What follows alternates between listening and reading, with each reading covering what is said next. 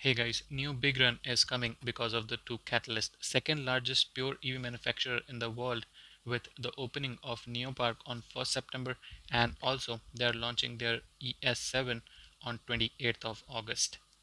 In the end of this month, analysts are expecting a big breakout from here. The demand is also there. No other EV manufacturer has as many models as Neo Global, so buy the dip. And these new launches will also increase the delivery number. In September also, they are launching one new mid-size SUV company. Have high hopes from these two vehicles. These are the main reasons why analysts and investors are excited for September. Yesterday, Neo official website also shared information about this ES7, wrote that bringing you an immersive experience, and they tweeted few pictures.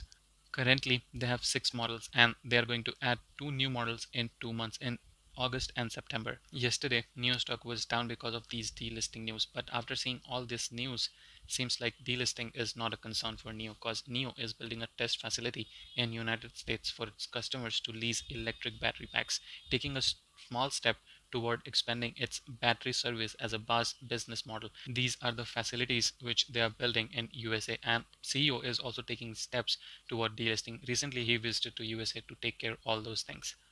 Also, Neo will start upgrading its battery swap stations to third generation in 2023, according to an official answer to a customer via Neo app. The company third generation station will be able to store more batteries, featuring a more flexible layout.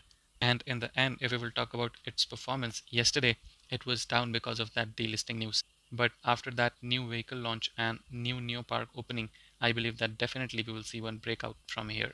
According to this forwarded news, also Neo is their second choice to make good gains in Q4 2022. I also believe that after those catalysts, definitely Neo will cross $25, and we will see it around $30 after September once these new launches will increase the delivery numbers. With all that said, thank you so much for being here. See you in next update.